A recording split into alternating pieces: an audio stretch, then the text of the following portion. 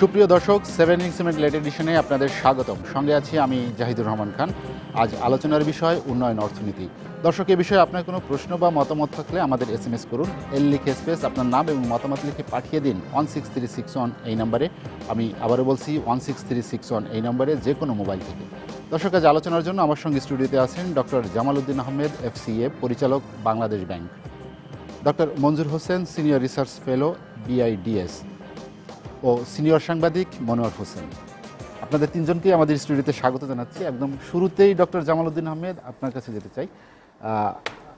আপনার কাছে যদি জানতে চাচ্ছি সেটা হচ্ছে, বর্তমান সরকার গঠিত হওয়ার পরে বেশ কয়েকদিন হয়ে গেল এবং আওয়ামী লীগ তার নির্বাচনী ইশতেহারে বেশ কয়েকটি লক্ষ্যকে সামনে রেখে বিশেষ করে দুর্নীতি দমন এবং সুশাসনের কথা বলেছে। পাশাপাশি শহরের যে সুযোগ সুবিধা সেটি গ্রাম পর্যায়ে পৌঁছে দেবে সে অঙ্গীকারও তারা করেছে। তো আপনি কি মনে করেন যে আমাদের এই বাস্তব প্রেক্ষাপটে আওয়ামী লীগের এই যে নির্বাচনী ইশতেহার যেটি বাস্তবায়িত হবে সেটি কতটুকু বাস্তবায়নযোগ্য? আপনার এটা নির্বাচনী ইশতেহারটা স্ট্রাকচারাল ওয়েতে আমরা অবজার্ভ করেছি যে 2008-এর যে ইলেকশন, সেখান থেকে কিন্তু এটা বাংলাদেশে মোটামুটি প্রতিবাদ হয়েছে। আগে যেটা ছিল ওইটা আনস্ট্রাকচার ছিল, তো হোপফুলি এইবারকার যেটা দিয়েছে এটা 2008-এর থেকে মোর স্ট্রাকচারড। আরও ওই সময় ছিল যে ডিজিটাল বাংলাদেশ একটা স্লোগান মতন, এবং সেটা কিন্তু সেই ডিজিটাল বাংলাদেশকেই কিন্তু একটা পর্যায়ে নিয়ে আসছে। তো আমাদের এখন আপনার যে আমাদের যে SDGর যে গোলগুলা, সেই গোলগুলাকে সামনে রেখেই 17টা যে গোল আছে সেই গোলকে সামনে রেখে কিন্তু এবারকার নির্বাচনী ইশতেহারটা তৈরি করা হয়েছে। এবং সেখানে আপনি ঠিকই বলেছেন যে গ্রাম এবং শহরের মধ্যে যে ডিফারেন্স, এটা কিন্তু একটা ইম্পর্ট্যান্ট এজেন্ডা, যেটা আপনার ধরেন আগের বার ছিল, চমক ছিল যে ডিজিটাল বাংলাদেশ। এইবার আসছে 2014-তেও ওটাকে আটকে অনেকটা রিভাইজ আকারে দেওয়া হয়েছে। এবার কিন্তু অনেকগুলো নতুন জিনিস এখানে ইনক্লুড করা হয়েছে। এবং এই যে difference between rural area and town area, এটার যে ব্যবধানটা কমানোর জন্য যে আরবানাইজেশন, যেটা আরবানাইজেশনের যে চ্যালেঞ্জ, এবং সেটা আপনার শহরে যেভাবে এখন আপনার যে মানে লোকের ভিড়, ট্রাফিক জ্যাম, অন্যান্য আদার যে অসুবিধা, নাগরিক সুবিধা, পুরোটা কিন্তু আপনি বস্তি আছে, এগুলাকে ডিসকারেজ করে শহর এলাকায়, গ্রাম এলাকায় যদি আপনি এই ফ্যাসিলিটিসগুলো এক্সটেন্ড করেন, ইন দ্যাট কেস আপনার দেখা যাবে যে এই প্রবলেমগুলো শহরের এই ট্রাবলগুলো ওভারকাম করবে। এবং যেহেতু ইলেকট্রিসিটি এখন ধরেন আপনার গভর্নমেন্ট 90,000 গ্রামের ভিতরে 88,000 গ্রামের মধ্যে ইলেকট্রিসিটি যাবে, এটা সম্বন্ধে শিওর। এবং সেখানে আপনার এখনও আপনার উপজেলা প্রায় 50টা উপজেলার উপরে আছে যেগুলো কিন্তু 100% বিদ্যুতের কানেকশন আছে। যেমন আমাদের নিজের থানা যেটা, এখানে আমাদের থানাটা পুরোটা কিন্তু এখন ইলেকট্রিসিটি। এখন আপনার কোন জায়গায় খালি আছে এটা খুঁজে বাইর করতেছে। তো this means electricity is there. তো ইলেকট্রিসিটি গেলে এরপরে হলো যে নাগরিক সুবিধাগুলো সৃষ্টি করা, এবং সেই নাগরিক সৃষ্টি করার জন্য আপনার যে পৌরসভাগুলো আছে এগুলাকে যদি আপনি টার্গেট করেন, 350 থেকে 400 পৌরসভার মতন আছে এখন, এবং সেই পৌরসভার ভিতরে আপনি যদি নাগরিক সুবিধাগুলো সৃষ্টি করে গ্রাম থেকে লোকগুলা আপনার ধরেন educational institution, health facility, sanitation, electricity, এগুলা এই ফ্যাসিলিটিসগুলো ক্রিয়েট করলে তখন কিন্তু আপনার গ্রাম থেকে শহরে, অন্যদিকে শহর না গিয়ে ওইখানে শহরটা সৃষ্টি হবে। সেই শহরের মধ্যে কিন্তু যেমন উপজেলা লেভেলে যদি আবাসিক ব্যবস্থাটা ওইভাবে প্ল্যান রয়েতে করে, তাহলে আপনার কিন্তু ওখানে মানুষ গ্রাম থেকে যাইয়া শহরে, যারা আস্তে আস্তে ইনকাম বাড়লে সে ওখানে যাইয়া বাসা বাড়িতে থাকলে ওর বাচ্চারা পড়াশোনা করবে উপজেলা লেভেলে এই স্কুলগুলোতে। সেই ক্ষেত্রে আপনার গ্রামে এখন যে আমাদের যে পপুলেশন গ্রোথের কারণে আপনার যে গ্রামের যে কৃষি জমিও কিন্তু রিডিউস হয়ে যাচ্ছে, ফ্যামিলির লোক সংখ্যা বাড়ার সাথে সাথে বাইরে যায় বাড়িঘর করতেছে। এবং ওইটা যদি প্ল্যান রয়েতে উপরের দিকে আপনার বিল্ডিংগুলো করেন, যেমন একটা ফ্যামিলিতে 5টা ভাই বোন আছে, তারা এখানে থাকতে চায়, তাহলে এই বাড়িতে যদি থাকে তারা নতুন জায়গা নষ্ট না করে এই বিল্ডিংয়ের একটা প্ল্যান রয়েছে যদি বিল্ডিংটা করি উপরের দিকে আপনি নিতে থাকেন, 4তলা 5তলা পর্যন্ত, ইন দ্যাট কেস একটা ফ্লোরে একটা ফ্যামিলি থাকলো।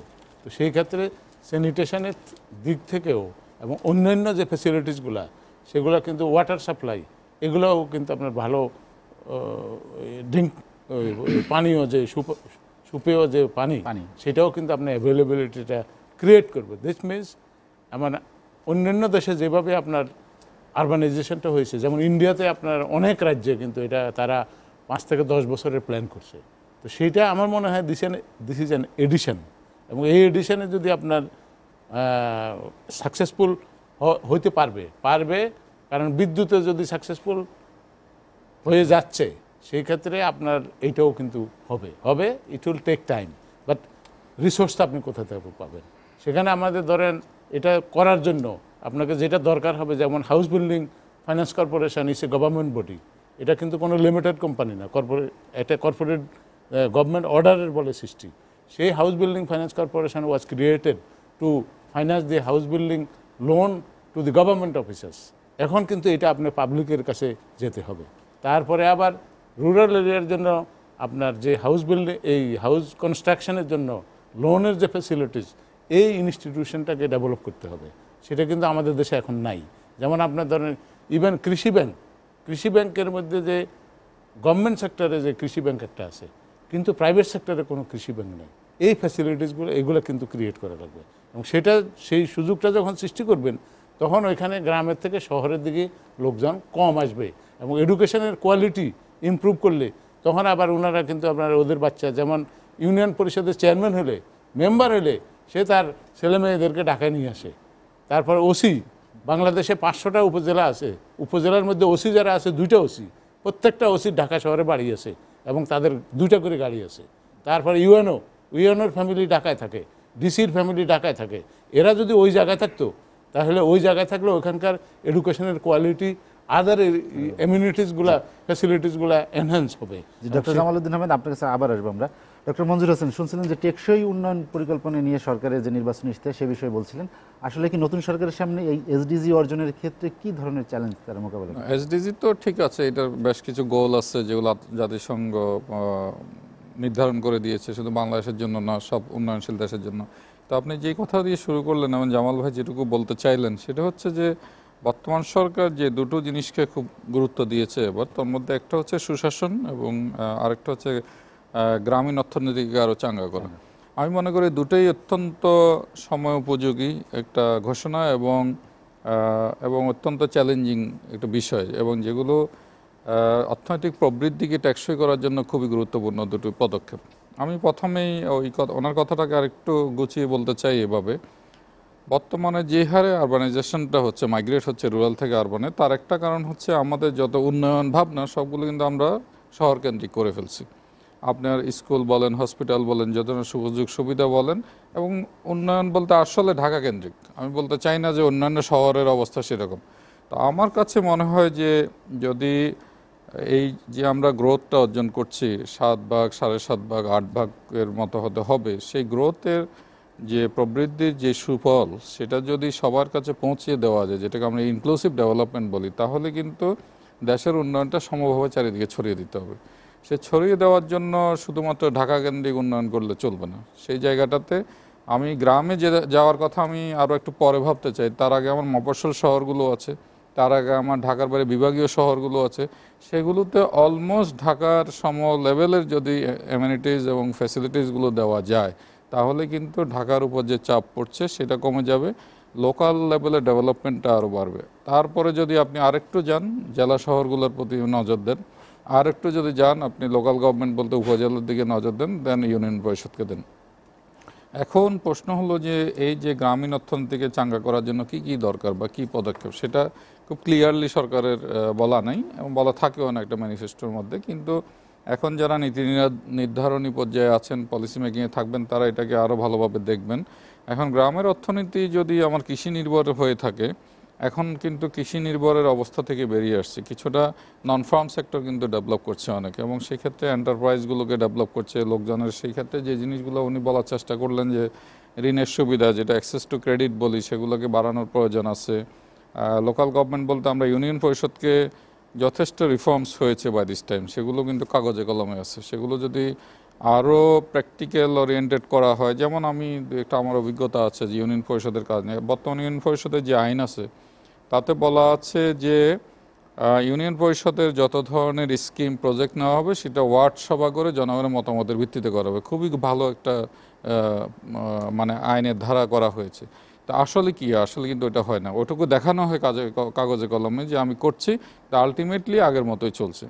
তারপরে সরাসরি থোক বরাদ্দ দেওয়া হচ্ছে যাতে করে ইউনিয়ন পরিষদের নিজস্ব খরচ করার ক্ষমতা বৃদ্ধি পায়, এবং একইভাবে তাকে আয়ও করতে বলা হয়েছে, কিন্তু সে আয় করে না, সে হোল্ডিং ট্যাক্স নেয় না, সে জনগণের কাছ থেকে কর আদায় করে না। ফলে যেটা হয় একটা বড় ঘাটতি রয়ে যায়। এখন এই জায়গাগুলোতে আরও ডিসেন্ট্রালাইজেশন প্রসেস, আসলে কথাটা দাঁড়াচ্ছে অনেকটা, আমি ডিসেন্ট্রালাইজেশন বলতে এখানে ফেডারেল গভর্নমেন্ট বা অন্য কিছু বলছি না। ডিসেন্ট্রালাইজেশন বলতে সুযোগ সুবিধাকে ডিসেন্ট্রালাইজ করে দেবো। আপনি ওই যে কথাটা আসছে যে আমি যদি উন্নয়নকে যদি আমি ইনক্লুসিভ করতে চাই এবং টেকসই করতে চাই, এবং এটাই করতে হবে। এখন আমরা শুধু গ্রোথের দিকে গেলে হবে না, সাথে সাথে উন্নয়নটাকে টেকসই করতে হবে। তাতে করে কর্মসংস্থানের যে সুযোগ বৃদ্ধি করতে হবে, এবং সেটা গ্রামে বলেন শহরে বলেন, আপনার যেসব ঢাকা কেন্দ্রিক যেসব ভালো ভালো সুবিধাগুলো আছে সেগুলো অন্যান্য জায়গায় ছড়িয়ে দিতে হবে। আমি আরও দুই এক জায়গায় বলছিলাম, এগুলো হয়তো শুনতে হয়তো পপুলিস্ট মনে হবে, কিন্তু যেমন ধরেন যে স্কুল কলেজ বা বিশ্ববিদ্যালয় প্রাইভেট সেক্টরগুলো সবচেয়ে নাম করা আছে, তাদেরকে আপনি সব বিভাগীয় শহরে একটা করে শাখা খুলতে দেন, তাহলে যে লোকটা ভিকারুননিসা পড়ানোর জন্য ঢাকায় চলে আসে সে হয়তো আর আসবে না, সে চট্টগ্রামে হয়তো থাকবে।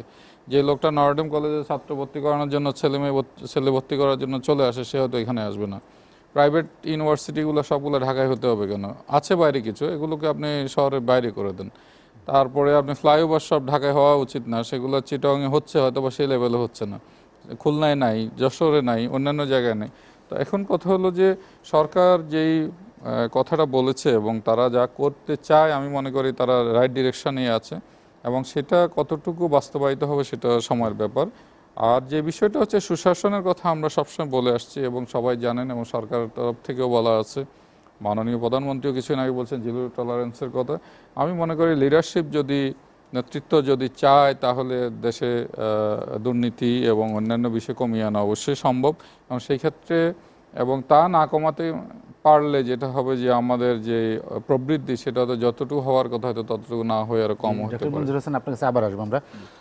মাননীয় হোসেন, শুনছিলেন যে দুইজন অর্থনীতিবিদ আমাদেরকে বলছিলেন যে টেকসই উন্নয়নের ক্ষেত্রে কি চ্যালেঞ্জ মোকাবেলায় সরকার কতটা সক্ষম হবে, আপনি কি মনে করেন? দেখুন, সক্ষম আপনার প্রশ্নের উত্তর আগে আমি একটু আগে যেতে চাচ্ছি, পিছনে যেতে যাচ্ছি ডক্টর জামাল অ্যান্ড ডক্টর মনজুরের কথা।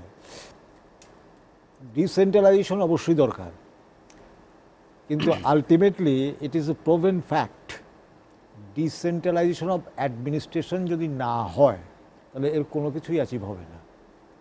এবং আজ হোক বা কাল হোক, আমরা পছন্দ করি বা না করি, আলটিমেটলি হয়তো ফেডারেল সিস্টেমের দিকেই যেতে হবে। কেননা ঢাকার যে এখন যে অবস্থা, সমস্ত বাংলাদেশে এখন ঢাকাতে, ঠিক। এবং এই ব্যবস্থা যদি আরও 2-4 বছর না, আরও 2-1 বছর থাকলে ঢাকাতে থাকাও যাবে না। আমি বলছি না যে ঢাকা রক্ষা করার জন্য এগুলি করতে হবে, তা না। জনগণকে বহু ব্যাপারে ঢাকায় আসতে হয়, বহু জিনিস আছে যেগুলি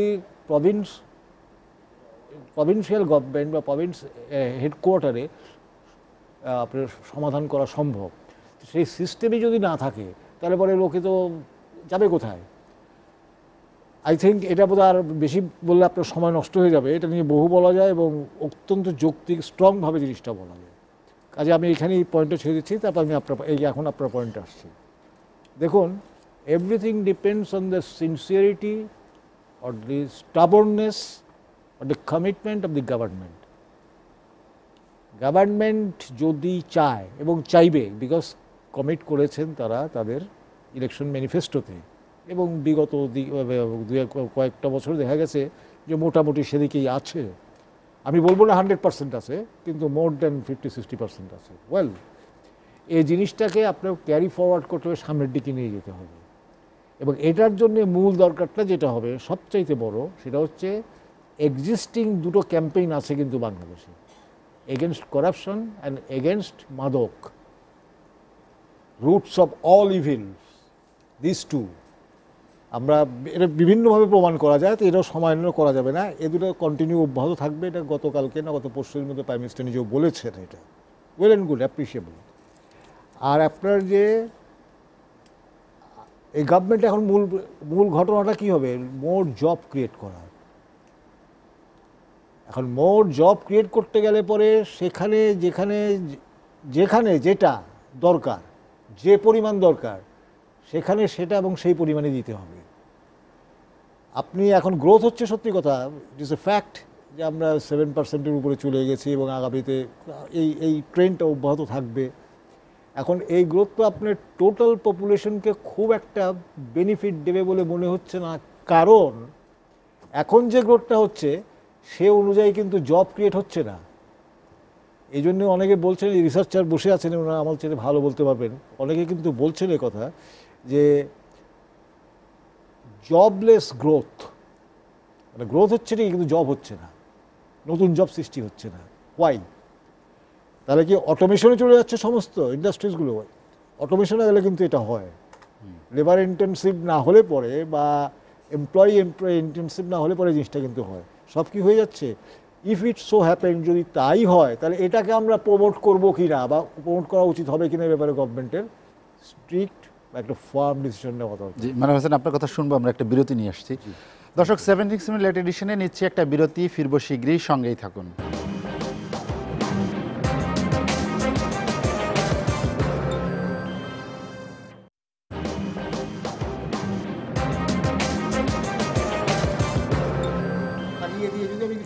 দেখছেন এসএটিভির রাতের আয়োজন 76 লেট এডিশন। বিরতির পর আমরা আবার ফিরছি আলোচনায়।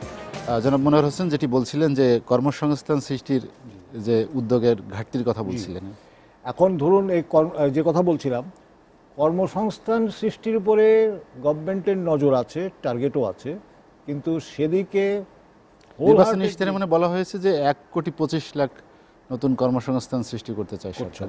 সেটাকে যেন সেটাই হয়, মিনওয়াইল তো আরও বাড়বেও, প্রতি বছরই তো আমাদের নতুন নতুন সেভারাল থাউজেন্ডস যোগ হচ্ছে।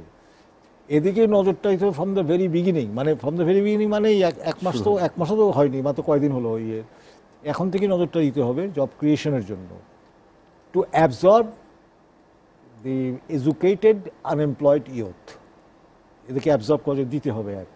এটার জন্যে যা যা প্রয়োজন, অত ডিটেলসে যাওয়া সম্ভব না, প্রয়োজনীয় পদক্ষেপ নিতে হবে এবং গভর্নমেন্ট নেবে, দ্যাট উই এক্সপেক্ট, এটা আমরা আশাবাদী।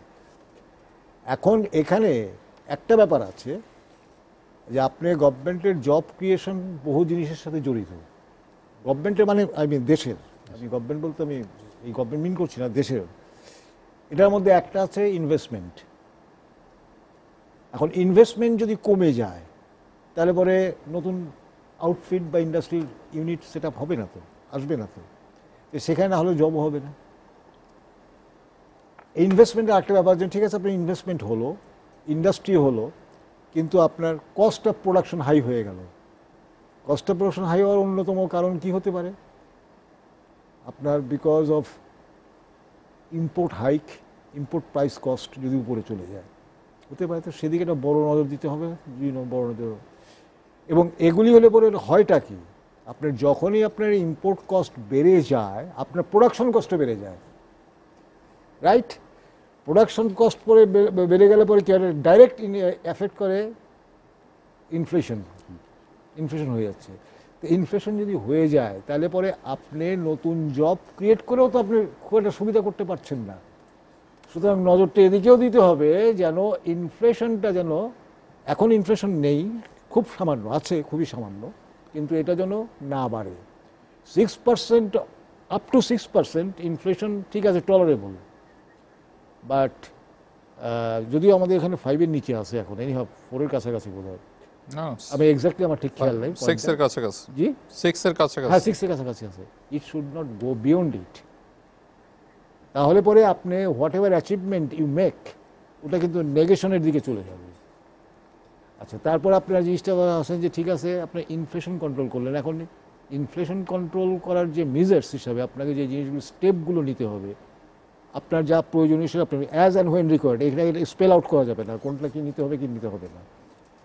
মূল্যস্ফীতি, এখন এখানে আরেকটা পয়েন্ট হচ্ছে যে আপনার জব যে আপনি ক্রিয়েট করবেন বা আপনি এক কথা গভর্নমেন্ট মেশিন চালাবেন, গভর্নমেন্টের গত কয়েক মাস থেকে লক্ষ্য করেছে, এটা তো বাংলাদেশ ব্যাংকের লোক বসেই আছেন, উনি ভালো বলতে পারবেন, যে গভর্নমেন্টের borrowing from the private banks, from the banking sector, not private, all private, বেড়েছে। এটা কিন্তু গুড সাইন না। এর আগে বছরগুলোতে কিন্তু গভর্নমেন্টের বরোয়িংস কিন্তু কমে গেছিল, এখন কিন্তু বাড়ছে। অর্থাৎ পাবলিক সেক্টরের জন্য আপনি এই বরোয়িংসগুলি আপনি করছেন। এটা যদি আপনি করতে যান তাহলে পরে আপনার ন্যাচারালি প্রাইভেট সেক্টর অ্যাফেক্টেড হবে। আপনাদের একটা ল্যাঙ্গুয়েজ আছে ক্রাউডিং আউট, ধাক্কা দিয়ে বের করে দেওয়া জিনিসটাকে। তো গভর্নমেন্টই যদি সব টাকা নিয়ে নেয় বা পাবলিক সেক্টর যদি, আমি কথা কারেক্ট করি, পাবলিক সেক্টর যদি সব টাকাটা নিয়ে নেয় তাহলে পরে প্রাইভেট সেক্টর কি থাকছে? মানে পিতা ছেলেদের সাথে কম্পিটিশন দিচ্ছে, তাই তো আমি জিনিসটা বলছি।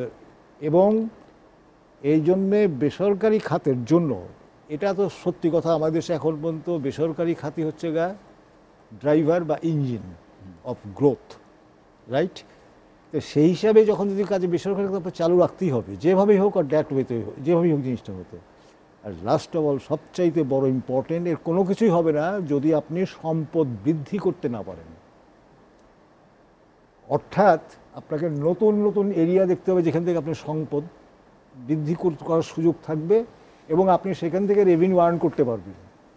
আপনার রেভিনিউ আর্ন করার অর্থটা কি? You R in a better position to reinvest that. রিইনভেস্টকে আমি কথাটা বাদ দিলাম, ইনভেস্ট দ্যাট বলি আমি কথাটাকে। আপনি আনছেন, এখানে ইনভেস্ট করছেন। এই জিনিসটা, এই চ্যানেলটা, পুরো চক্রটা, এটাকে circle, this circle has to B maintained at any cost. Otherwise যত সদিচ্ছাই থাকুক, যত কিছু থাকুক, টার্গেট মিট করা খুব কঠিন ব্যাপার। মানব হোসেন, আপনার কাছে আবার আসবো আমরা। ডক্টর মঞ্জুর হোসেন, যে সাংবাদিক মানব হোসেন যেটি বললেন যে আয়ের নতুন ক্ষেত্র তৈরি করতে হবে সরকারকে, তো আয়ের নতুন ক্ষেত্র তৈরি, আসলে আমাদের এই দেশ অনেক জনবহুল, প্রায় 16 কোটি মানুষের দেশ, এখানে অনেক দারিদ্র পীড়িত লোকের সংখ্যাও অনেক। সেইটি আসলে মোকাবেলা করে আয়ের নতুন ক্ষেত্র তৈরি করা, আমরা যে আলোচনাটা শুরু করছিলাম ওইটাই ঠিক আছে আমার মনে হয় আলোচনাগুলো। তো উনি আরেকটু ডিপে চলে গেছেন আর কি। আমি যদি এমপ্লয়মেন্ট ক্রিয়েশনটাকেই ধরি, তাহলে how can we do create more employment, যেটা উনি বলতে চাচ্ছিলেন, পরে আবার ইনফ্লেশনে চলে গেলেন। সেটা হচ্ছে সবচেয়ে বড় জিনিস হচ্ছে প্রাইভেট সেক্টর ইনভেস্টমেন্ট বাড়াতে হবে। এবং আমাদের যদি বর্তমান যে গ্রোথ আছে এবং প্রজেক্টেড গ্রোথ আছে, যে আগামী বছর আমরা 8% ধরেছি 5 ইয়ার প্ল্যানের শেষ বছর, সেটা করতে হলেও আপনাকে প্রাইভেট সেক্টর ইনভেস্টমেন্ট হতে হবে মোটামুটি জিডিপির অনুপাতে 26 ভাগের মতো, যেটা আমাদের এখন 22 থেকে 23-এর মধ্যে ঘুরপাক খাচ্ছে গত এক দশক অলমোস্ট। যার কারণে আমরা প্রাইভেট সেক্টর ইনভেস্টমেন্টটা বাড়ছে না। এটা একটা বড় চ্যালেঞ্জ আমি মনে করি বর্তমান সরকারের জন্য। আবার যেহেতু বর্তমান সরকার বলা ঠিক না, একই সরকার যেহেতু কন্টিনিউ করছে, তারা চেষ্টা করেছে, এটা হয়নি একই জায়গায় আছে, কিন্তু পাবলিক সেক্টর ইনভেস্টমেন্ট বেড়েছে। এটা প্রায় জিডিপির মতো 8 ভাগের মতো, যেখানে বড় বড় মেগা প্রজেক্ট চলছে বিভিন্ন।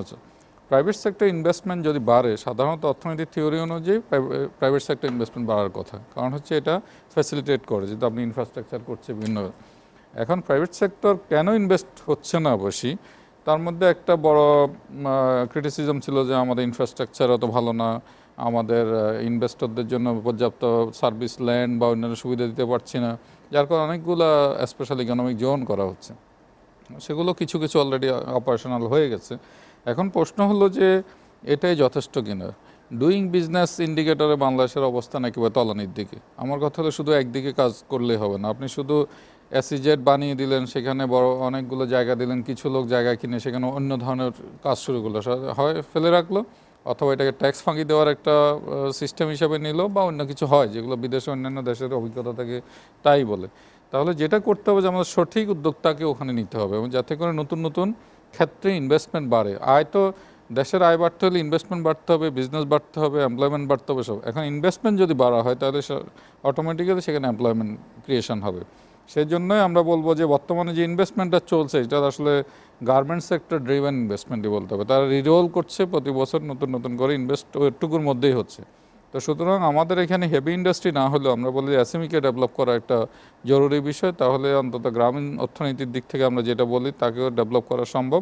অ্যাট দ্য সেম টাইম যে স্পেশাল ইকোনমিক জোনগুলো করা হচ্ছে, সেগুলোকে অবশ্যই দ্রুত সময় শেষ করতে হবে। আমাদের এখানে দেখা যাচ্ছে যে একটা নির্দিষ্ট সময় টার্গেট থাকলেও এটা লিঙ্গার করতে করতে অনেক দিন চলে যায়। সুতরাং ওই জায়গায় মনোযোগ দেওয়া, সাথে সাথে যেটা হচ্ছে ডুইং বিজনেস ইন্ডিকেটরে যেগুলো আমরা কেন এত নিচে সেগুলোকে কিন্তু সলভ করতে আমাদের এফিশিয়েন্ট ব্যুরোক্রেসি দরকার, আমাদের ওয়ান স্টপ সার্ভিস দরকার, আমাদের ইনফ্রাস্ট্রাকচারের যে ডেভেলপমেন্টের দরকার সেটা দরকার। অনেকেই বলে আপনি ঢাকা এয়ারপোর্টে নামলেই একটা উদ্যোক্তা আসলে হতাশ হয়ে যায় বিদেশি উদ্যোক্তা দেখলে। আপনি যখন ইমিগ্রেশন দিয়ে যান, আপনি থাইল্যান্ডের সাথে দেখেন, ইভেন কলকাতার এয়ারপোর্ট দেখেন অনেক আধুনিক হয়ে গেছে, কিন্তু আমরা সেই জায়গাটা এখনও কাজ করতে পারি না। ছোটো ছোটো জিনিসও কিন্তু অনেক ইমপ্রেশন তৈরি করে। তো এখন আমি যেটা বলছি যে আমাদের সঠিক উদ্যোক্তার হাতে বিজনেসটা থাকতে হবে, তাদেরকে জায়গা দিতে হবে, ইনভেস্টমেন্ট বাড়তে হবে, এটা হচ্ছে ফার্স্ট প্রায়োরিটি। এবং এটার হলেই কর্মসংস্থান বৃদ্ধি পাবে, সরকারের আয় বৃদ্ধি পাবে, যেটা রেভিনিউ মোবিলাইজেশন বলি সেটা। আমি ম্যাক্রো ইকোনমিক সাইডে যাচ্ছি না, যেহেতু আপনি অর্থনৈতিক উন্নয়নের দিকে আসছেন। ইনফ্লেশন তো সেটা অন্য ইস্যু সেই জায়গায়। তারপরে আপনি আসতেছে আপনি আমার কর্মসংস্থান বাড়ানোর জন্য স্কিল ডেভেলপমেন্ট আমরা যেটা বলি, কর্মদক্ষতা বাড়ানোর দরকার আছে। আমাদের সবাই যে MBA গ্র্যাজুয়েট হবে, সবাই মাস্টার ডিগ্রি করবে তার দরকার নেই। আমাদের সব সেক্টর কিন্তু এই ধরনের শিক্ষাগত যোগ্যতারও দরকার নেই। যোগ্যতা যেটা দরকার সেটা হচ্ছে তাকে দিয়ে যে কাজটা হবে সেটা সে ভালো করে পারে কিনা। আপনি বুয়েট থেকে একটা স্টুডেন্ট IT সেক্টরের ডিগ্রি নিয়ে আসলো, কিন্তু দেখা গেল যে আমাদের IT ইন্ডাস্ট্রিতে আসলে সেই জ্ঞান দিয়ে তার কাজ হচ্ছে না। এটাকে আমরা বলি ইন্ডাস্ট্রি একাডেমিয়া, যে লিঙ্কেজটা দরকার সেটা নাই, মানে জব ওরিয়েন্টেড এডুকেশনটাও নাই আমাদের। সুতরাং যেটা অলরেডি কিছু কাজ চলছে, আমি জানি যে স্কিল ডেভেলপমেন্টের জন্য সরকারি সহায়তায়, বেসরকারি সহায়তায়, ADB-র অর্থায়নে বিভিন্ন জায়গা। সুতরাং এই জায়গাটাতে একটা জরুরি মনোযোগ দেওয়া দরকার। অ্যাট দ্য সেম টাইম ধরেন এই যে মাইগ্রেশনটা, আমি গতকাল আসলাম আসলে খুলনা থেকে, আমি দেখলাম যে ওখানে আসলে খুলনা শহরকে দেখলে মনে হয় না যে এখানে ইকোনমিক অ্যাক্টিভিটি খুব বেশি আছে। নাই কেন, আপনি আবার দেখেন ফেনী বলেন, নোয়াখালী বলেন, চিটং বলেন, এদিকে দেখেন প্রচুর, দেখলে বোঝা যায় এখানে প্রচুর ইকোনমিক অ্যাক্টিভিটি আছে, লোকজনের আর্থিক অবস্থা অনেক ভালো। এটার একটা বড় কারণ হচ্ছে এইসব বেল্টে কিন্তু মাইগ্রেশনও অনেক বেশি, ফরেন মাইগ্রেন্ট এসব দেশ থেকে অনেক দেশে। তাহলে ওইসব জায়গায় যেতে হলেও কিন্তু একটা স্কিলের দরকার আছে। আমাদের 100 জনে যেটা আয় করতে পারে না, হয়তো বোধহয় স্কিল মাইগ্রেন্ট হলে 5 জনে সেটা কিন্তু আয় করে রেমিটেন্স পাঠাতে পারতো। তো সুতরাং রেমিটেন্সও একটা বড় নিয়ামক আমাদের বর্তমান অর্থনৈতিক প্রবৃদ্ধির পিছনে। সুতরাং এই দিক থেকে আমি বারবার বলছি যে employment generation is the topmost priority হওয়া উচিত, এবং সেটাই আসলে ইনক্লুসিভ ডেভেলপমেন্ট বলেন, পভার্টি এলিভেশন বলেন, সব কিছুর জন্য এটা একটা মূল বিষয়। এবং তার জন্য যেটা দরকার একটা হচ্ছে যে ইনভেস্টমেন্ট বাড়াতে হবে, সেটা বড় ইন্ডাস্ট্রিতে হোক, ছোট ইন্ডাস্ট্রিতে হোক, SME-তে হোক, অন্যান্য জায়গায়। তারপরে সেটার জন্য স্পেশাল ইকোনমিক জোনগুলো, বৈদেশিক বিনিয়োগ যদি আনতে হয় তাহলে সেক্ষেত্রে আমাদের ডুইং বিজনেস বলে অন্যান্য যেসব ইন্ডিকেটরগুলো আছে, যেগুলো বাধা আছে, সেগুলো দূর করতে হবে। At the same time efficient bureaucracy দরকার, যারা এগুলো হ্যান্ডেল করেন, বিডা বলেন, অন্যান্য মিনিস্ট্রি যারা আছেন, তাদেরকে সেই লেভেলে মানসিকতা অর্জন করতে হবে। থার্ড যে বিষয়টা আমি বললাম একটু আগে, স্কিল ডেভেলপমেন্টের প্রতি জোর দিতে হবে, এডুকেশনকে আসলে জব ওরিয়েন্টেড করতে হবে, এবং সেই জন্য যে পদক্ষেপগুলো দরকার হয়তো বা হচ্ছে, কিন্তু আরও ভালোভাবে হবে। ডক্টর মঞ্জুর হাসান, আপনার কাছে আবার আসবো আমরা। ডক্টর জামাল উদ্দিন আহমেদ, আপনার কাছে জানতে চাচ্ছি যে সরকারের আরও বেশ কিছু পদক্ষেপ আছে। একটি হচ্ছে সামাজিক নিরাপত্তা বেষ্টনী, এবং বড় বেশ কিছু মেগা প্রকল্প নিয়েছে সরকার, যে ডেভেলপমেন্টের উন্নয়নের ধারাটাকে আরও সামনের দিকে এগিয়ে নিয়ে যাওয়ার ক্ষেত্রে। আসলে আমরা যে ভিশনের কথা বলছি 2021 সালে, সেই ভিশনের কাছে বা কাছাকাছি পৌঁছাতে বা ভিশনকে অতিক্রম করার ক্ষেত্রে সরকার এই ধরনের পদক্ষেপ কতটুকু কার্যকর হবে? সরকারের এগুলো যদি আপনার ডেভেলপমেন্টের জন্য আপনার এটা নিডেড, এখন সেটা যদি আপনি না করতে পারেন সেটা হলো আপনার ব্যর্থতা। যেমন আমাদের দেশে এই যে এনি প্রজেক্ট ইমপ্লিমেন্টেশনে আপনার যে গভর্নমেন্ট তো বাজেটে দেখা গেছে যে আপনার বছরের শেষে যায়, এপ্রিল মাসে যায় বলে যে আপনার অনেক মিনিস্ট্রি তার 16% খরচ করতে পারে নাই, অথবা ইমপ্লিমেন্ট করতে পারে না প্রজেক্টগুলো। দিস মিনস আমাদের ম্যানেজেরিয়াল যে ক্যাপাসিটি অফ দ্য ব্যুরোক্রেসি এসে অ্যাট দি মানে এটা কিন্তু আরও অনেক ইমপ্রুভ করতে হবে, এবং এটা টার্গেট ওরিয়েন্টেড, এবং সেই টার্গেট ওরিয়েন্টেড বিধি যেমন আপনি ধরেন এক্সপোর্ট করবেন, এক্সপোর্ট করার জন্য আমার যে একটা প্রোডাক্টে গার্মেন্টস নিয়েই কিনা আমি বসে থাকবো, আমাকে মাল্টিপল প্রোডাক্টে যেতে হবে, মাল্টিপল আপনার ডেস্টিনেশনে যেতে হবে। সেটা যাওয়ার জন্য এটা কে করতেছে এখন কিন্তু আমাদের যে এমবেসিগুলো আছে ওখানে তাদের কমার্শিয়াল অ্যাটাচি আছে, কিন্তু তারা মোরাললেস পলিটিশিয়ানরা এখান থেকে বেড়াইতে গেলে, বিদেশে গেলে, কোনো প্রোগ্রামে গেলে তাদের সার্ভিস দিয়েই ব্যস্ত থাকে। সেই ক্ষেত্রে এই লোকগুলোকে আপনাকে কাজে লাগাইতে হবে যে you will have to give him them target, যে 3 মাসে আপনার এই টার্গেট, এই ডেস্টিনেশনে এবং নতুন করিডোর আপনার বাইর করতে হবে, নিউ করিডোর এবং নতুন প্রোডাক্ট। এখানে আপনার ইন্ডাস্ট্রিয়ালিস্ট যারা আছে তাদেরকে বলতে হবে তোমরা নতুন প্রোডাক্ট বাইর করো, এটা অন্য জায়গায় আমার ডেস্টিনেশনে যেতে হবে। সেই ক্ষেত্রে আপনার এই যে রোলটা, এই রোলটা, এবং যে কারণে এমবেসিগুলো এটা একটা বিরাট এক্সপোর্ট বাড়ানোর জন্য এটা করতে পারে, তাদের এটা সুযোগ আছে। আর আপনার যে স্পেশাল ইকোনমিক জোনের কথা বললেন, স্পেশাল ইকোনমিক জোন যদি একই লোকের 14টা জায়গায় দিয়ে দেন, উনি আনক্যাপাস। এবং আমাদের প্রাইভেট সেক্টরে বেশিরভাগ ক্ষেত্রে দেখা গেছে এই সমস্ত কনস্ট্রাকশন কাজে সে যা করতে পারবে না তার থেকে 10 গুণ কাজগুলো বয়ে থাকে, এরপরে হি ক্যানট ক্যারি ফরওয়ার্ড দ্যাট। এবং এই ক্ষেত্রে এই সিলেকশনটা আপনাকে মোর স্ক্রুটিনাইজ করে রাইট লোককে আপনার কাজটা দিতে হবে, এবং সেই ক্ষেত্রে যার ক্যাপাবিলিটি আছে এটা ডেলিভারি দেওয়ার। যেমন আপনার ধরেন এই যে ঢাকা চিটাগং হাইওয়ে 17 থেকে 18 বছর লাগছে, এখনও কিন্তু আপনার 100% কমপ্লিট হয় নাই। তো এইটুকু জায়গায় যদি আমার এই ফেলিউর থাকে, ইন দ্যাট কেস আমি একটা আপনার ধরেন এই যে দাউদকান্দি ব্রিজ, মেঘনা ব্রিজ, এটা দিয়ে আপনার ঢাকা চিটাগংয়ে যে এটা this is the life line, এবং সেই লাইফ লাইনে আপনার এখানে যে 2টা ব্রিজ আছে, রাস্তার 4 লেন করলেন কিন্তু ব্রিজটা করেন নাই, কিন্তু এই যে প্রিডিকশনটা, এই প্রিডিকশনটা ইট ওয়াজ রাং। এবং সেই ক্ষেত্রে তারা প্রথমেই এটা করা উচিত ছিল যে আগে ব্রিজ দুটোই একসাথে আমার হবে, তাহলে আপনার হচ্ছে কি। এবং চিটাগাং পোর্টের যে অটোমেশন আপনি যদি না করেন, এবং এটা তো কিন্তু উইদিন আওয়ার কন্ট্রোল, এবং সেই ক্ষেত্রে আমি সিঙ্গাপুর হংকং থেকে জাহাজগুলো যখন চিটাগাং পোর্টে আসার কথা ওদের গায়ে জ্বর উঠে যায়, যদিও জাহাজ মালিকের জ্বর উঠে।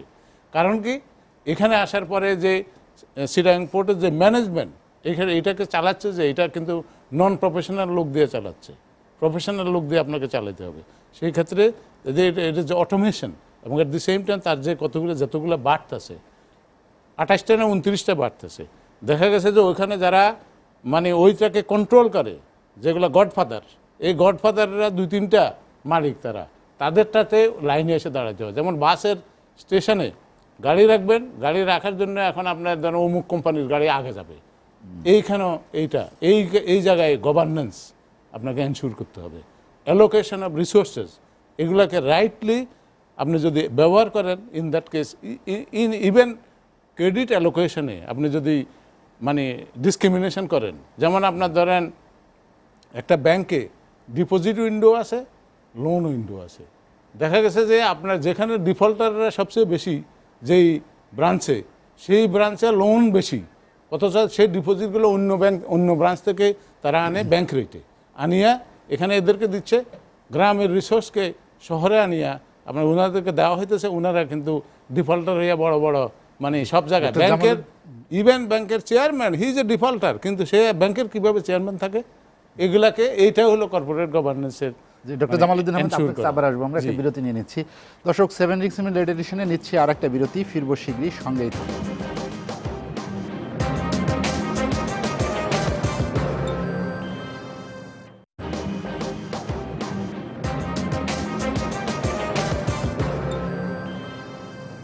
দর্শক দেখছেন এসএটিভি রাতের আয়োজন 7 রিক্স লেট এডিশন। বিরতির পর আমরা আবারও ফিরছি আলোচনায়। ডক্টর জামালউদ্দিন আহমেদ, যে কথা বলছিলেন, আপনার সঙ্গে আলোচনা যাব, তার আগে দর্শকের একটি প্রশ্ন আছে, সেটি নিয়ে নিচ্ছি। এক দর্শক জানতে চেয়েছেন যে আর্থিক খাতে যে বিগত বেশ কয়েক বছর ধরে যে সব অভিযোগ শোনা যায় আর কি, আর্থিক খাত নিয়ে যে সব প্রশ্ন অভিযোগ আছে, সেই চ্যালেঞ্জ মোকাবেলায় আসলে আর্থিক খাতে শৃঙ্খলা ফিরিয়ে আনার ক্ষেত্রে বর্তমান মন্ত্রিপরিষদের কার্যকারিতা আসলে কী হবে? আপনার আমাদের যে নতুন অর্থমন্ত্রী হয়েছেন উনি তো একটা স্টেটমেন্ট দিয়েছেন, যে তবে আপনার যেটা দরকার হবে, যে উনি বলেছেন যে এটাকে স্ট্রিমলাইন করবেন। ইসে পেরিনিয়াল প্রবলেম, টাকাও খেলাপি ঋণ বাড়বে না, আপনি নিজেও তো ব্যাংক পরিচালনার সাথে সংযুক্ত। খেলাপি ঋণ না বাড়ার জন্য সেটার ব্যবস্থা নিতে হবে। সেটা আপনার যে হিস্ট্রিক্যালি আমরা কিন্তু একটা সোশ্যালিস্ট কান্ট্রি ছিলাম, we are turning into capital market economic ম্যানেজমেন্টের দিকে যাচ্ছি। এই যে ট্রানজিশন, এই ট্রানজিশনের ভিতরে আপনি দেখেন Soviet union, Poland, Hungary, socialist দেশগুলো আছে, তাদের দেশেও কিন্তু এই ধরনের প্রবলেম হয়েছে। আমাদের এটা এখন ইটস এ গ্রাজুয়াল প্রসেস, এটা কিন্তু হঠাৎ করে রেভলিউশনারি কোনো কিছু করতে পারবে না। সেই ক্ষেত্রে আপনার সিস্টেমেটিক ওয়েতে আপনাকে এগুলোকে কিন্তু অ্যারেস্ট করতে হবে। যেমন আপনার ধরেন আপনার সাথে একটু বলে সোশ্যালিস্ট কান্ট্রি কখন ছিল আমরা ইনিশিয়ালি কমান্ড ইকোনমির মতো শুরুতে রাষ্ট্রায়ত্ত ব্যাংক মানে 1970-এর দশকটা, হ্যাঁ, মানে সেখান থেকে ট্রানজিশনে যাচ্ছে আমরা 90-এর দশকের দিকে আইসে না আমাকে যদি একটু 91-এ আমরা মার্কেট ইকোনমির দিকে মুভ করতেছি। আমাকে যদি অনুমতি, আমি আপনার কথা ঠিক সোশ্যালিস্ট ইকোনমি বলা যাবে না, আমাদের অলমোস্ট আমাদের দৃষ্টিভঙ্গিটা ছিল কন্ট্রোলড একটা, হ্যাঁ, স্টেট এবং দ্যাট কন্টিনিউড আপ টু 1975। পরবর্তী পর্যায়ে যখন নাকি পলিটিক্যাল ওই হিস্ট্রিটা আমি জানি, আমি শুধু ওইটা ক্লারিফাই করার জন্য ওটা আপনার ওই জিনিসটাকে কন্টিনিউ ট্রানজিশন, যেমন রাষ্ট্রায়ত্ত ব্যাংক ছিল, তারপরে আপনার প্রাইভেট প্রসেস তো 75 এর পর থেকে শুরু হলো। এটা আপনার পরবর্তীতে আপনার এটা ওই সময় কোনো ব্যাংক ছিল না, Dhaka stock market was not operating. এখন সেই জিনিসগুলা কিন্তু এই অর্গানগুলো, বাজার অর্থনীতি যে অর্গানগুলো, এটা চালু হয়েছে। চালু হওয়ার পরে এই যে চেঞ্জটা ম্যানেজমেন্টের সময় আবার আমাদের দেশে কিন্তু ডেমোক্রেটিক প্র্যাকটিস ছিল না। ওই সময় ছিল ওই সিস্টেম থেকে আমরা আসার পরে কিন্তু ডেমোক্রেটিক সিস্টেমটা আরম্ভ হয়েছে 1991 থেকে। 75-এর পরে ইন বিটুইন এই টাইমের ভিতরে কিন্তু আমরা ডেমোক্রেটিক প্র্যাকটিস ছিল না, যেই কারণে এই যে ম্যানেজমেন্টটা rightfully with a political philosophy এবং ইকোনমিক অ্যান্ড পলিটিক্যাল ইকোনমি যেটা, সেটাকে কিন্তু একটা টার্নিং দিকে যাচ্ছে এখন। এবং সেই পয়েন্টে এখন হঠাৎ করে যদি বলেন যে আপনি এখন এটা ইয়ে করবেন, রাষ্ট্রায়ত্ত ব্যাংক থেকে একসময় আর্গুমেন্ট দেওয়া হয়েছিল যে রাষ্ট্রায়ত্ত ব্যাংক থেকে প্রাইভেট সেক্টরে আসলে ব্যাংকের ঋণ খেলাপির পরিমাণ কমবে, কিন্তু সেটা এখনও কমে নাই।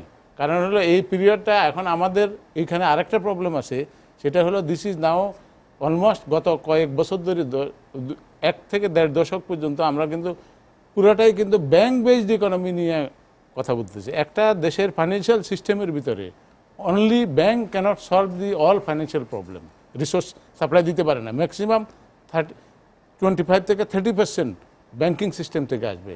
তারপরে আপনার বন্ড মার্কেট আছে, তারপরে আছে স্টক মার্কেট আছে, তারপরে আছে প্রাইভেট ইকুইটি আছে, তারপরে আছে ফরেন ডাইরেক্ট ইনভেস্টমেন্ট আছে। এগুলো সব যখন আপনি একসাথ করবেন তখন কিন্তু এই ফাইন্যান্সিয়াল রিসোর্সেসগুলো আপনার ইয়ে হবে। এখন আমরা চাচ্ছি বাংলাদেশের banking সিস্টেমটাও commercial bank is doing the purpose of A development financial institution. আমাদের দেশে এখনও কিন্তু ডেভেলপমেন্ট ফাইন্যান্সিয়াল ইনস্টিটিউশন যেটা 20-30 হাজার কোটি টাকা রিসোর্স বেস থাকা উচিত, সেটা নাই। শিল্প ব্যাংক এবং শিল্প ঋণ সংস্থা, এটা is not working, non functioning. ICB তার যে রোল, সেই রোলটা কিন্তু প্লে করতে পারছে, এখনও ইফেক্টিভলি প্লে করতে পারতেছে না। যেই কারণে আপনার এই যে ফাইন্যান্সিয়াল ইনস্ট্রুমেন্টগুলো যদি আপনি ডেভেলপ না করেন, বাজার অর্থনীতি আমি মুখে বলতেছি কিন্তু কাজের মধ্যে সেটা কিন্তু আমি আনতে পারতেছি না। এই যে না আনার কারণে ডিবেঞ্চার, প্রিফারেন্স শেয়ার, তারপরে বন্ড মার্কেট, এই সমস্ত জিনিস যখন দিবেন তখনই কিন্তু আপনার জিনিসটা, এখন সেই জিনিসটা মূল প্রবলেম এখানে। ব্যাংকের উপরে কমার্শিয়াল ব্যাংক যদি লং টার্ম লোন দেয়, it will B A maturity mismatch. উনি ডিপোজিট নেয় ম্যাক্সিমাম 5 বছরের জন্য, সেখানে আপনার 3 মাসের, 6 মাসের, 180 দিনের এরকম করে আপনার ভাগ করে ডিপোজিটের যে টার্ম আছে, সেখান থেকে আপনি যে কোনো ব্যাংকের স্টেটমেন্ট দেখেন, ওই যে অ্যানুয়াল রিপোর্টের ভিতরে এটার ভিতরে আসে যে ম্যাচুরিটি ম্যাচিং। 3 মাসের ডিপোজিটের অ্যাগেনস্ট আমি 3 মাসের লোন কয়টা দিছি। সেখানে দেখা গেছে যে আমাদের এখন যে রাষ্ট্রায়ত্ত ব্যাংকগুলা, এগুলো অনেকটা ডেভেলপমেন্ট, এটা হাইব্রিড হয়ে গেছে। এবং ওয়ার্কিং ক্যাপিটাল দেওয়ার ট্রেড ফাইন্যান্সের যে ব্যাংক, সেটা এখন কিন্তু আপনার লং টার্ম লোন দিচ্ছে, অথচ তার সে ক্যাপাবিলিটি নেই to make the financial analysis, technical analysis এবং মার্কেটিং অ্যানালাইসিস। আপনাকে ধন্যবাদ।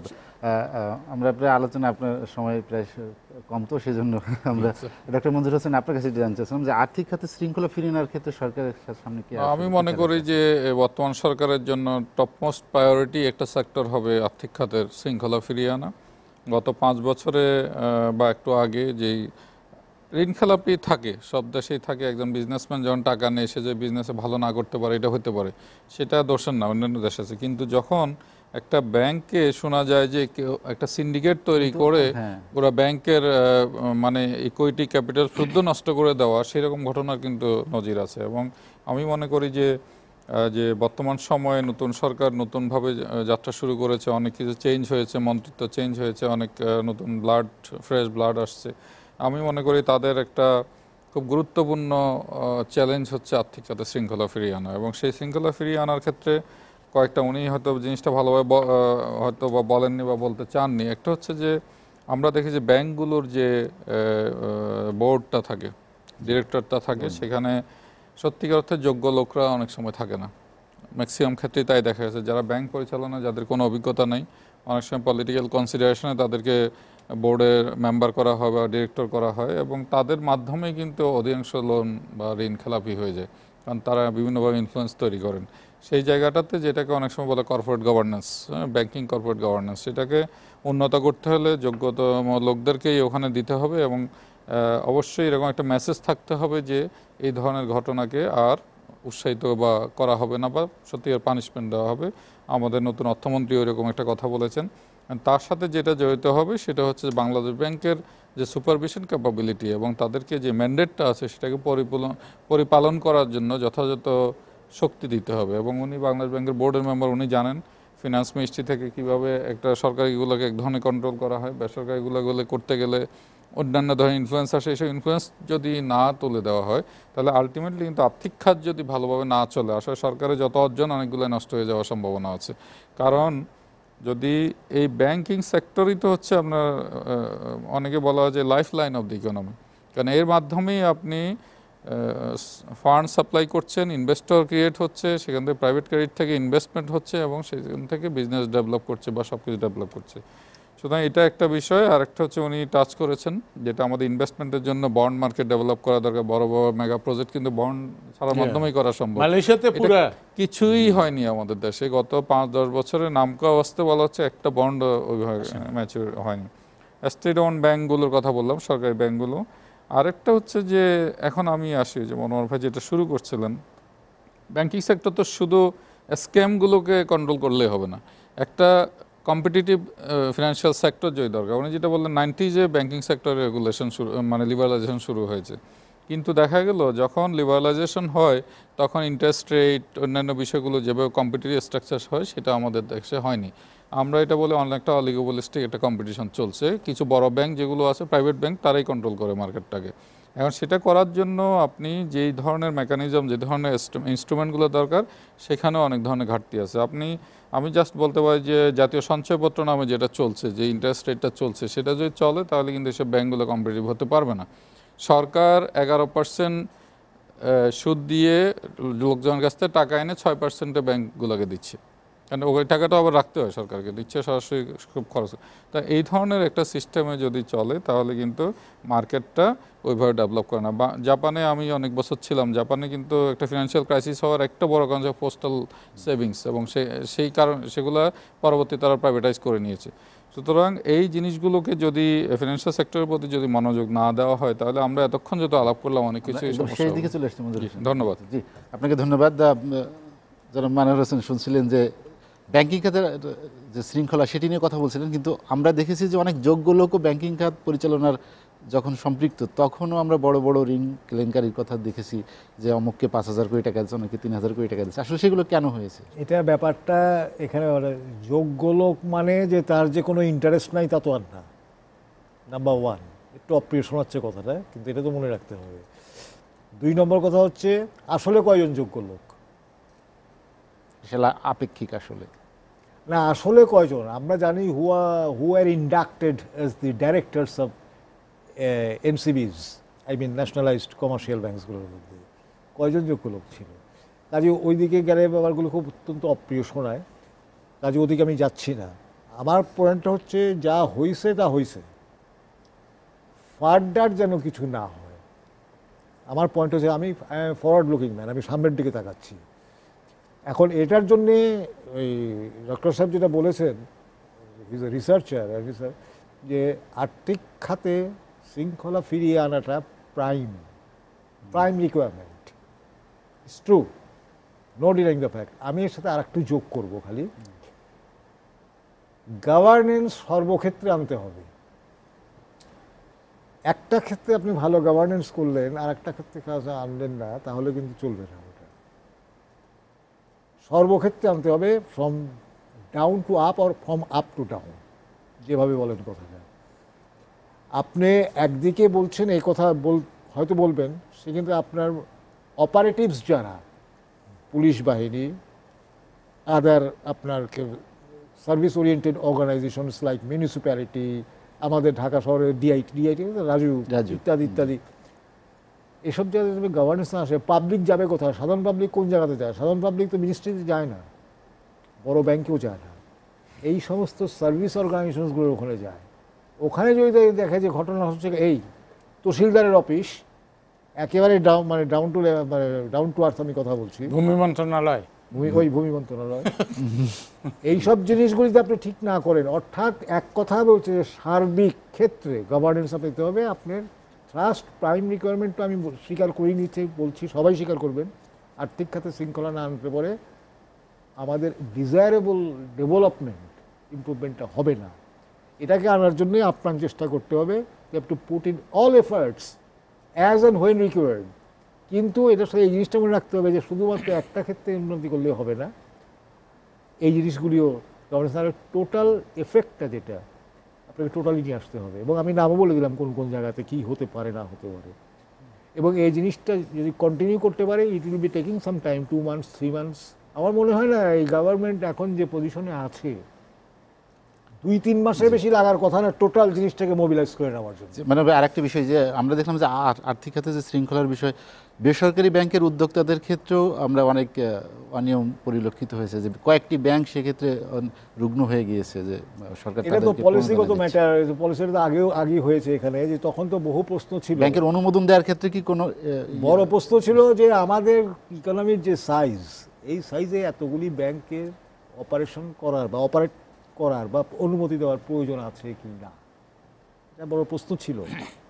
এবং জামালউদ্দিন সাহেব বেয়ার মি আউট, নাম্বার 1। তারপরেও আপনি বিভিন্ন কনসিডারেশন দিয়েছেন, ওয়েল অ্যান্ড গুড। দেওয়ার পরে আপনি মনিটরিং করেন না যে what they have been doing, right? এবং তারা যে রিসোর্স, যে তাদের যে আপনার যে রিসোর্সটা দেখা যায় এত, আমার পেইড আপ ক্যাপিটাল এত, ইত্যাদি ইত্যাদি, আরও বিভিন্ন রকম ক্যাপিটাল, এই টাকার সূত্রগুলো কি? না, সূত্র ছাড়াও আমি এখানে আপনার সাথে স্যার একটা জিনিস যোগ করব, সেটা হলো যে ব্যাংকের যে লাইসেন্সটা, নতুন ব্যাংকের লাইসেন্স দিচ্ছে, এটা তো ইস্ট ইন্ডিয়া কোম্পানির আমলের রুলস রেগুলেশন দিয়ে চালাই দিল। এখন পরিবর্তিত পরিস্থিতিতে বাংলাদেশে যে ডেভেলপ ইকোনমির দিকে আপনি যাচ্ছেন, সেই ক্ষেত্রে লাইসেন্সিং ক্রাইটেরিয়াকে রিভিউ করতে হবে। এই যে পেইড আপ ক্যাপিটাল 400 কোটি টাকা না, 2000 কোটি টাকা করা উচিত, তাহলে রিয়েল বিজনেসম্যান বাইরে আসবে। এখন ধরেন আপনার যে কোনো যে স্পন্সর ডিরেক্টর হচ্ছে, স্পন্সর ডিরেক্টর ওখানে এখানে এদার ওদার করি। বাংলাদেশ ব্যাংকই তো লাইসেন্স করে, সেখানে তো I thank you, I appreciate for correct, মানে কি বলা হয়, বোলস্টারিং মেইন। আমরা একদম শেষ দিকে চলে আসছি। হ্যাঁ, শেষ দিকে চলে আসি। কাজে এই জিনিসগুলো তারা যে কীভাবে ডিরেক্টর হচ্ছে, হোয়ার দে আর মোবিলাইজিং রিসোর্সেস, এই জিনিসগুলি দেখা দরকার। একটা জিনিস মনে রাখতে হবে, সবাই আমাদের চলতি বাংলা যেটা বলি, আরে ভাই টাকা বানানোর জন্যই তো ব্যবসা করি, banking itself is a business, mind it. Of course যারা আসছেন তারাও টাকা মাল্টিপ্লাই করার জন্যই এসছেন। আমাদের একদম কীভাবে করছে, রুলস রেগুলেশনের মধ্যে কতখানি ইথিক্যাল ওয়েতে করছে, ethics in our banking, unfortunately it is very much lacking. আমি এর বেশি আর কিছু বলতে চাই না এই মুহূর্তে, আপনার সময় শেষ হয়েছে। জি, ধন্যবাদ মানবর হোসেন। দর্শক, সরকারের ধারাবাহিক সাফল্যের মাধ্যমে আগামী 5 বছর সরকার আরও বেশ কিছু উন্নয়ন প্রকল্প বাস্তবায়ন করবে এবং আমাদের উন্নয়ন সমৃদ্ধির দিকে আরও এক ধাপ এগিয়ে যাবে, এই প্রত্যাশা শেষ করছি 7 ডিসেম্বর লেট এডিশন। দর্শক, জানিয়ে রাখি, লেট এডিশন পুনঃপ্রচার হয় সকাল 9টায়। আজ এ পর্যন্তই। ভালো থাকুন, সুস্থ থাকুন, এসএটিভির সঙ্গেই থাকুন।